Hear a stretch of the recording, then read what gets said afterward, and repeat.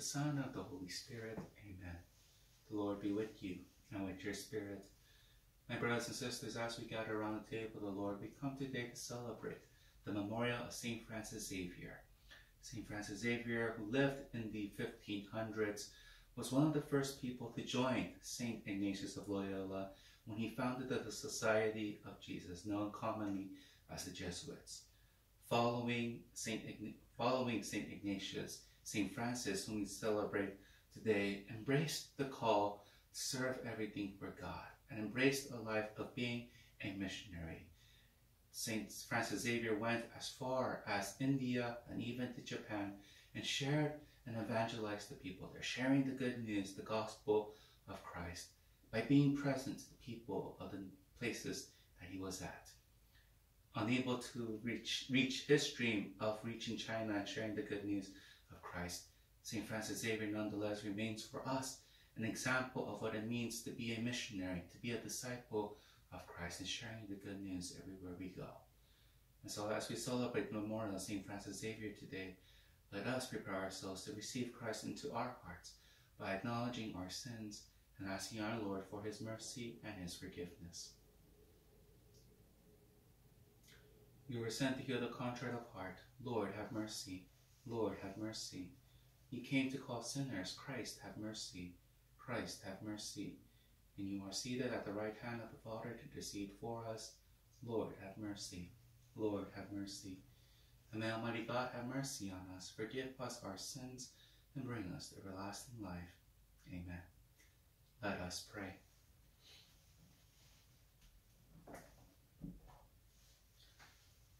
O God, who through the preaching of St. Francis Xavier won many peoples to yourself, grant that the hearts of the faithful may burn with the same zeal for the faith, and that Holy Church may everywhere rejoice in an abundance of offspring.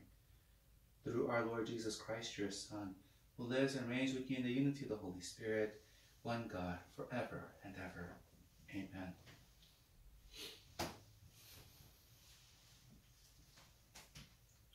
A reading from the book of the prophet Isaiah. On that day they will sing this song in the land of Judah. A strong city have we. He sets up walls and ramparts to protect us. Open up the gates to let in a nation that is just, one that keeps faith. A nation of firm purpose you keep in peace for its trust in you. Trust in the Lord forever, for the Lord is an eternal rock. He humbles those in high places, and the lofty city he brings down. He tumbles it to the ground, levels it with dust. It is trampled underfoot by the needy, by the footsteps of the poor. The word of the Lord. Thanks be to God. Blessed is he who comes in the name of the Lord. Blessed is he who comes in the name of the Lord. Give thanks to the Lord, for he is good, for his mercy endures forever. It is better to take refuge in the Lord than to trust in man. It is better to take refuge in the Lord than to trust in princes. Blessed is he who comes in the name of the Lord. Open to me the gates of justice. I will enter them and give thanks to the Lord. This gate is the Lord's. The just shall enter it. I will give thanks to you, for you have answered me and have been my Savior. Blessed is he who comes in the name of the Lord. O Lord, grant salvation. O Lord, grant prosperity. Blessed is he who comes in the name of the Lord. We bless you from the house of the Lord. The Lord is God, and he has given us light. Blessed is he who comes in the name of the Lord. Alleluia, alleluia, alleluia, alleluia, alleluia, alleluia. Seek the Lord while he may be found. Call him while he is near. Alleluia, alleluia, alleluia. The Lord be with you and with your spirit. A reading from the Holy Gospel according to Matthew. Glory to you, O Lord. Jesus said to his disciples, Not everyone who says to me, Lord, Lord, will enter the kingdom of heaven, but only the one who does the will of my Father in heaven. Everyone who listens to these words of mine and acts on them will be like a wise man who built his house on rock. The rain fell, the floods came, and the winds blew and buffeted the house, but it did not collapse. It had been set solidly on rock. And everyone who listens to these words of mine but does not act on them will be like a fool who built his house on sand. The rain fell, the floods came, and the winds blew and buffeted the house, and it collapsed and was completely ruined. The Gospel of the Lord. Praise to you, Lord Jesus Christ. Today in our Gospel, we are presented with something that should catch our attention and should call us to attention in the midst of our relationship with God. In our first line of our Gospel today, Jesus tells his disciples and tells us that not everyone who calls him Lord, Lord will enter the kingdom of heaven.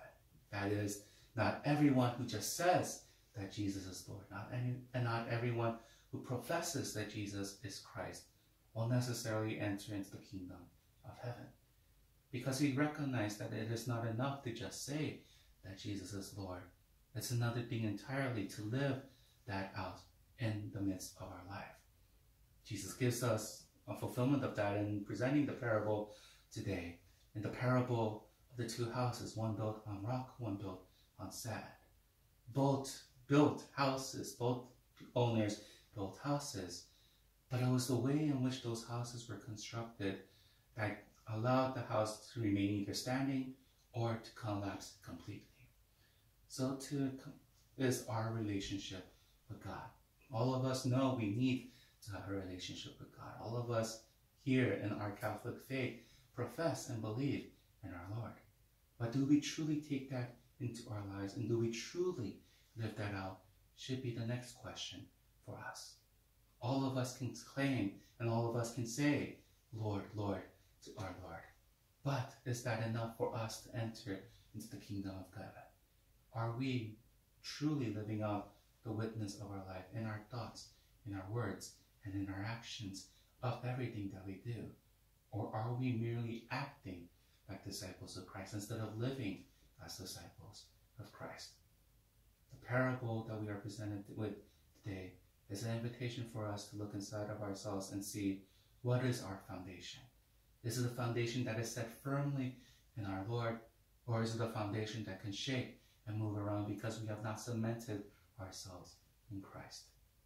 Today, as we celebrate the memorial of St. Francis Xavier, who built a firm foundation in Christ and sought to bring others to find a relationship with God and to live that calling out as well, may we, in this season of Advent, as we prepare ourselves to receive Christ into our lives, embrace this calling, embrace this reminder that it is not enough just to say that Jesus is Lord, but that we need to live out this message and demonstrate and show to others that Jesus is our Lord in our thoughts, in our words, and in our actions every day.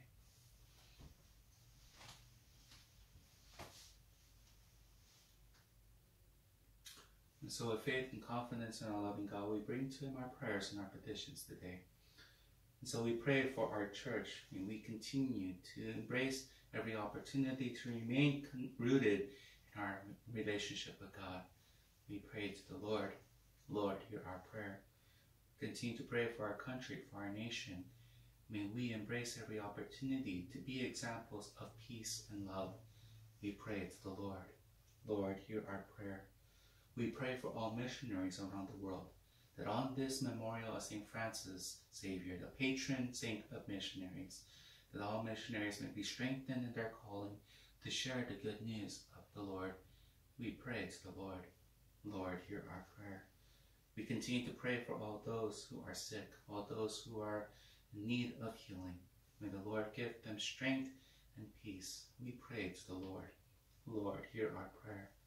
We pray for all those who have died and gone before us. May they come to share in the gift of God's eternal reward. We pray to the Lord, Lord, hear our prayer. And we pray especially at this Mass today for the needs and intentions of Terry and Frank Rojo, for the repose of the soul of William Ferguson, for the repose of the soul of Paul Ouellette, for whom this Mass is being offered. we pray to the Lord.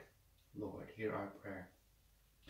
In the quiet of our hearts, spoken aloud wherever we are, we bring to our God our own prayers and petitions today. For these we pray to the Lord. Lord, hear our prayer. Almighty and ever-loving God, you have called us to remain deeply in love of you. Listen to the prayers we bring before you as we ask them through Christ our Lord. Amen.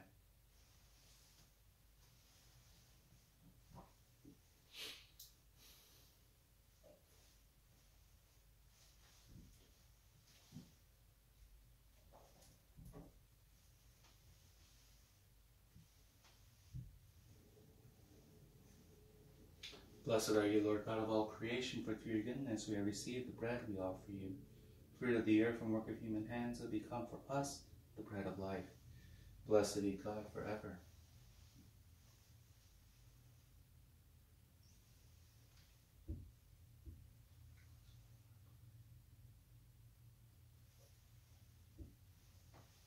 Blessed are you, Lord God of all creation, for through your goodness we have received the wine we offer you. Fruit of the vine and work of human hands will become for us our spiritual drink. Blessed be God forever.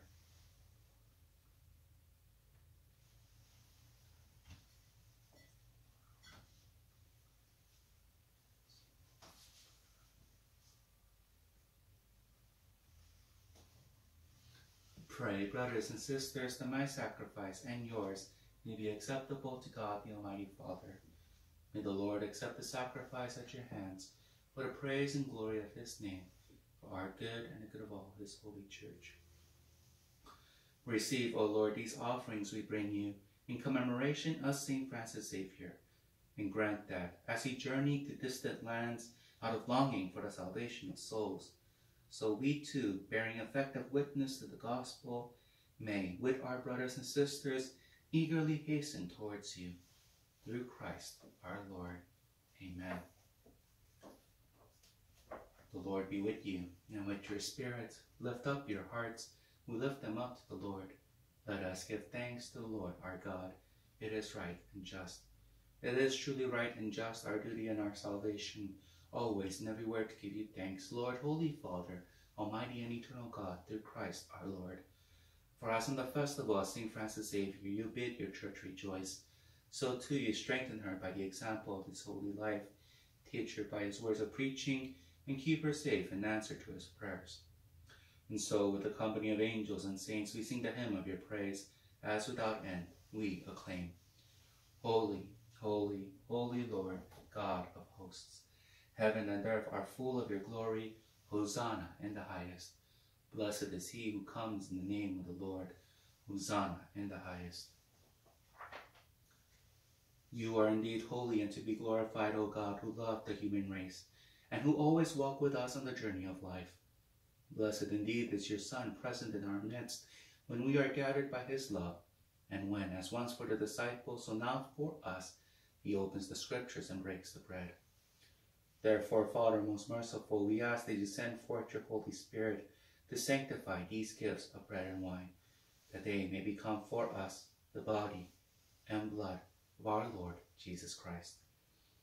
On the day before he was to suffer, on the night of the Last Supper, he took bread and said the blessing, broke the bread, and gave it to his disciples, saying, "Take this, all of you, and eat of it, for this is my body, which will be given up for you."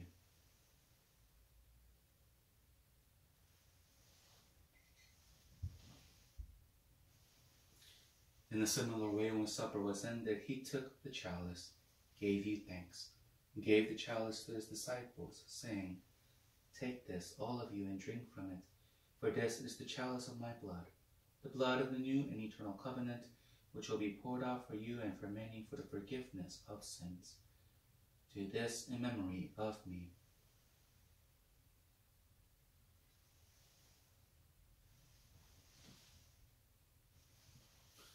The mystery of faith. When we eat this bread and drink this cup, we proclaim your death, O Lord, until you come again. Therefore, Holy Father, as we celebrate the memorial of Christ, your Son, our Savior, whom you led through his passion and death on the cross to the glory of the resurrection, and whom you have seated at your right hand. We proclaim the work of your love until he comes again, and we offer you the bread of life and the chalice of blessing. Look with favor on the oblation of your church, in which we show forth the paschal sacrifice of Christ that has been handed on to us, and grant that by the power of the Spirit of your love, we may be counted now and until the day of eternity among the members of your Son, in whose body and blood we have communion. And so, having called us to your table, Lord, confirm us in unity, so that together with Francis our Pope and Jose our Bishop, with all bishops, priests, and deacons, and your entire people, as we walk your ways with faith and hope, we may strive to bring joy and trust into the world. Remember our brothers and sisters who have fallen asleep in the peace of your Christ, and all the dead whose fate you alone have known. Admit them to rejoice in the light of your face, and in the resurrection give them the fullness of life. Grant also to us, when our earthly pilgrimage is done, that we may come to an eternal dwelling place and live with you forever. There, in communion with the Blessed Virgin Mary, Mother of God, Our Lady of the Assumption, with Blessed Joseph, her spouse, with the apostles and martyrs, with Saint Francis Xavier, whom we honor today, and with all the saints, we shall praise and exalt you through Jesus Christ, your Son. Through him, and with him, and in him, O God, Almighty Father, in the unity of the Holy Spirit, all glory and honor is yours forever and ever. Amen. And at the Saviour's command, informed by divine teaching, we dare to pray. Our Father, who art in heaven, hallowed be thy name. Thy kingdom come, thy will be done, on earth as it is in heaven. Give us this day our daily bread, and forgive us our trespasses, as we forgive those who trespass against us. And lead us not into temptation, but deliver us from evil. Deliver us, Lord, we pray, from every evil. Graciously grant peace in our days, that by the help of your mercy we may be always free from sin, and safe from all distress, as we await the blessed hope in the coming of our Savior, Jesus Christ. For the kingdom, the power, and the glory are yours, now and forever. Lord Jesus Christ, who said to your apostles, Peace I leave you, my peace I give you. Look not on our sins, but on the faith of your church, and graciously grant her peace and unity in accordance with your will, who live and reign forever and ever. Amen. The peace of the Lord be with you always, and with your spirit. Let us offer each other a sign of peace. And peace be with you all. Lamb of God, you take away the sins of the world, have mercy on us. Lamb of God, you take away the sins of the world, have mercy on us. Lamb of God, you take away the sins of the world, grant us peace.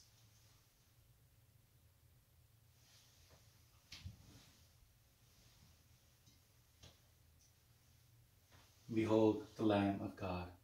Behold him who takes away the sins of the world. Blessed are those called to the supper of the Lamb. Lord, I am not worthy that you should enter under my roof, but only say the word, and my soul shall be healed.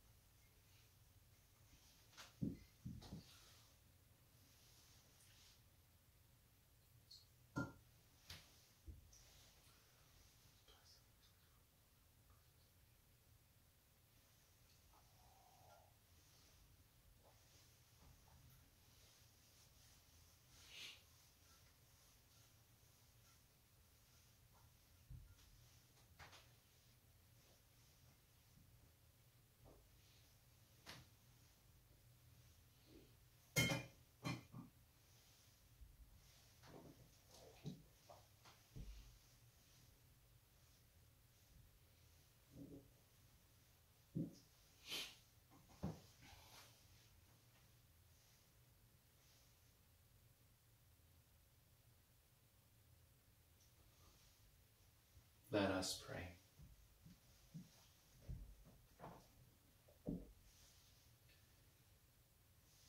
May your mysteries, O God, kindle in us that fire of charity, with which St. Francis Xavier burned for the salvation of souls, so that, walking ever more worthily in our vocation, we may obtain with him the reward you promise to those who labor well,